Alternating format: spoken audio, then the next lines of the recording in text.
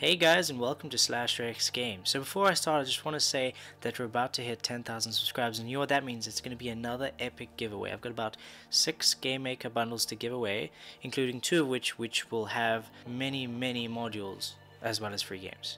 So the sooner we hit 10,000, the sooner I can give those away. If you know anyone else that could benefit from these videos, please share my channel with them, and I'm really looking forward to doing this giveaway. Alright, so today we're going to be looking at player cloning. It is a video that was suggested by one of the subscribers. It's actually a pretty easy concept to implement into any one of your current games.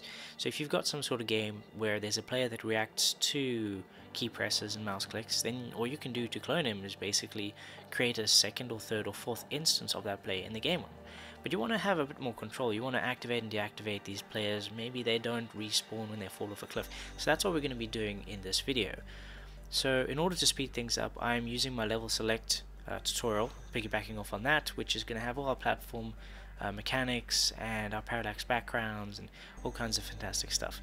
So in here, in the sprites, we have the player movement, we've got backgrounds, these are all the parallax backgrounds, we've got the scripts. If there's anything here that you want to know about, there's a whole lot of cool links in the description that can help you accomplish all these things at this point, as well as these project files straight in the description. So in objects, we've got our player, the object block, and a couple of buttons and stuff for the menus. We've got the rooms, level select, level 1, 2 and 3, and these are absolutely fantastic. Look at that. Okay, to start this off, let's go into our player. Now our player is technically going to be a clone. When we press a key, maybe the enter key, it's going to create another version of the player, another instance of this object. But that instance of this object is going to be slightly different. It's not going to have all the privileges, let's say, of the main player, because every clone created is not exactly 100%. So in the create, to differentiate between this and a clone, I'm going to create some variables here called isClone, set that to false, isActive, set that to true, and basically what I want to do is when this isActive is false, I'm going to be preventing this detect key from happening. So wherever you have the key checks, keyboard check or W or S or A or D or VK left right, you can then wrap all that code around this isActive, and if it's false, it means that it won't move. So when we create a clone, we can set isClone to true and isActive to false. Okay, but in order to do this, because these guys down here, all these little scripts, they kind of rely, if we open them up, they rely on checking if certain keys are pressed. Let me see if I can find a good example. Here, left check. So here, left key. So if I wrap my isActive around detect key, we've got a problem there, because detect key actually initializes these key variables. So in order for me to wrap my isActive around this guy without it breaking everything, I need to initialize those keys to undefined, just so that nothing breaks. So below here, I'm going to be creating a script called scr initialize keys. So let's put that in here. Put it right at the top. It's going to be the same as this, and I'm going to replace all of these guys with undefined.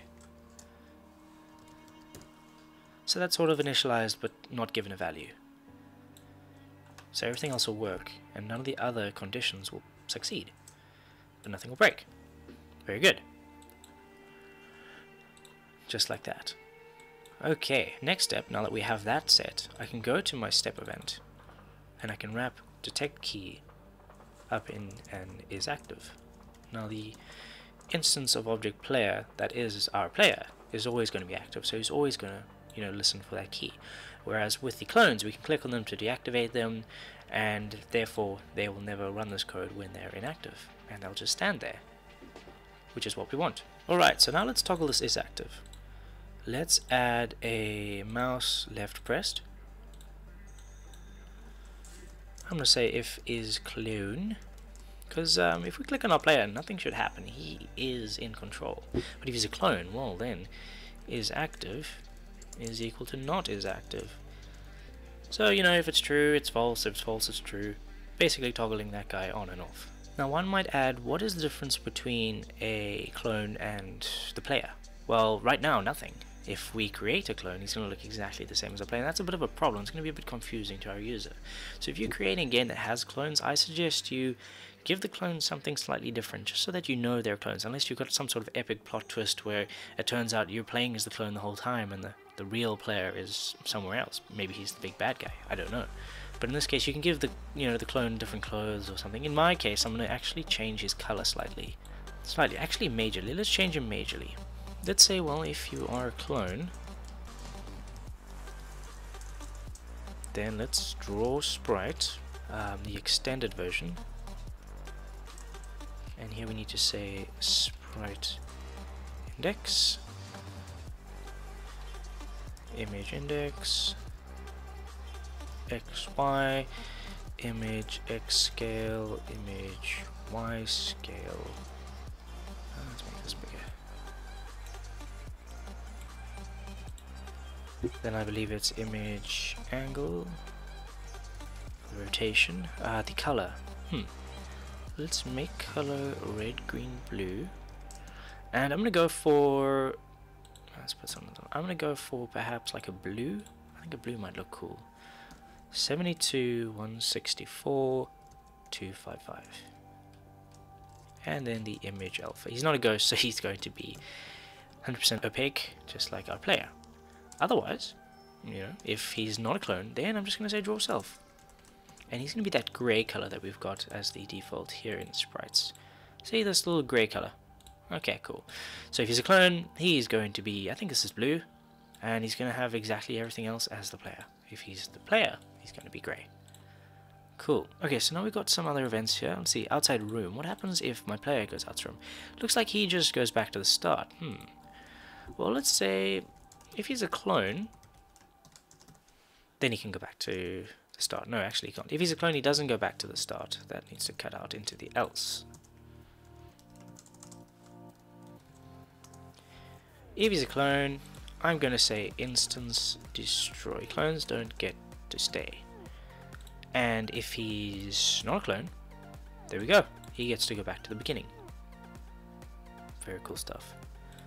Alright, so up to this point I haven't exactly showed you how to instantiate these clones. How do we create clones? Well, we need some sort of object here. I'm going to call this the cloning tool. It's not going to have a sprite, doesn't really need a sprite. I'm going to add an enter event. Let's see, key press and enter. I'm going to say with instance create mouse X, mouse Y. So the mouse point is going to be our magical cloning space. And see, we're just creating another instance of object player. With a twist though. With a bit of a twist over here. In here, we get to override these create variables isClone and isActive. In there. So isClone is true. And we're going to say they're not active when they're created. They're like little robots that are waiting to be activated. Okay, and let's go ahead and open up all our rooms where we want to try this out in. And let's place our cloning tool somewhere in the room so that we can press enter.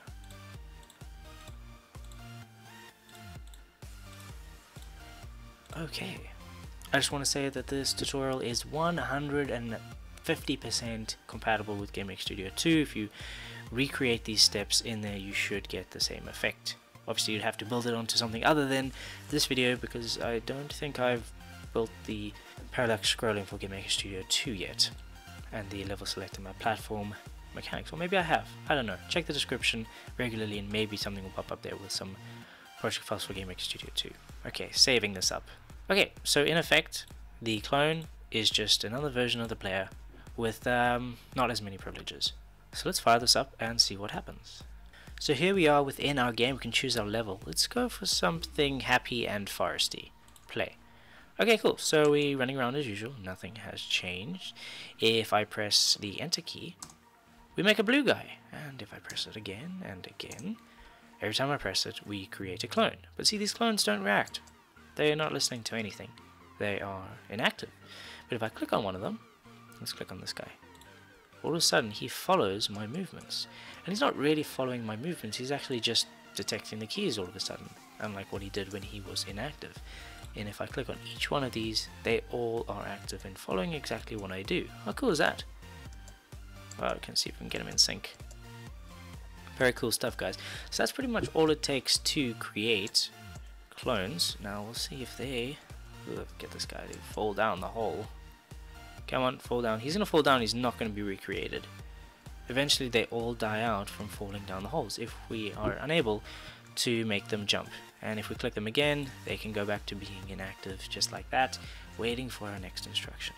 So if you guys found this video educational and helpful, please feel free to comment, rate and subscribe. If you have any questions on this one or want to suggest further optimizations or even new tutorials, I look forward to reading your comments, or you can just send me a PM. The project files are in the description. If you like this video as well as the other videos on my channel, please check out my Patreon campaign. I do appreciate your support.